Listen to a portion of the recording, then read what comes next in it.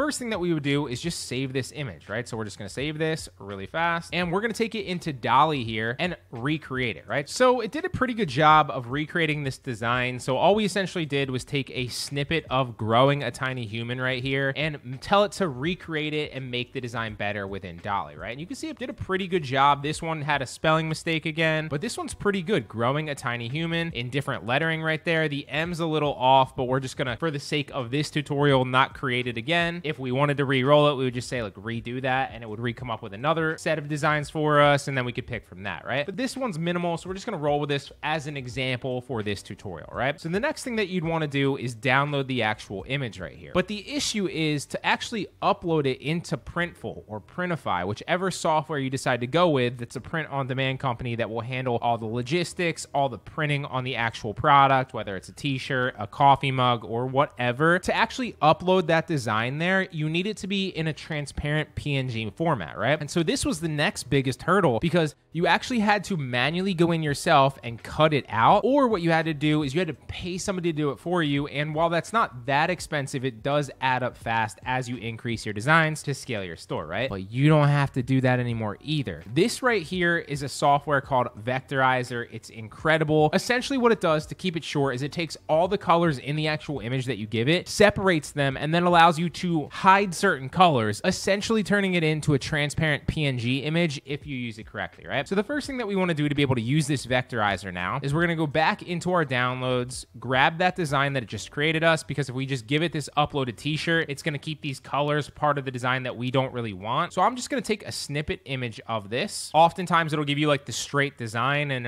it'll be a lot easier to copy, but no big deal here. We'll just take a snippet image of the design. There we go. And now we upload this into Vectorizer, and you'll see that it'll start to map out the different colors. And this is an easy design because it's pretty much just black and white with like maybe a little bit of gray in there. But even with colored designs, it makes it super easy because it does the same exact thing for you, essentially just hiding the background color, so it pretty much keeps all the other colors intact, turning it into a transparent PNG, right? So the easiest way to do that would be to just either hide one of the colors that's the background. So you could click this one and then hide the white, although there are different shades of white and gray in here, so that makes it a little bit complicated. So the easiest way to do it is just to scroll all the way down to either a black and white, or in this case, one of the ones where the white is definitive, and that's the one that you're gonna wanna hide, right? So I'm just gonna take it right to the black and white image because this is pretty much a black and white image already. And then you'll notice that there's two colors over here, and you can just hide the white by unclicking it, and it will then hide the white, and bam, you now have a transparent PNG that you can put on anything, right? So you can just download it. So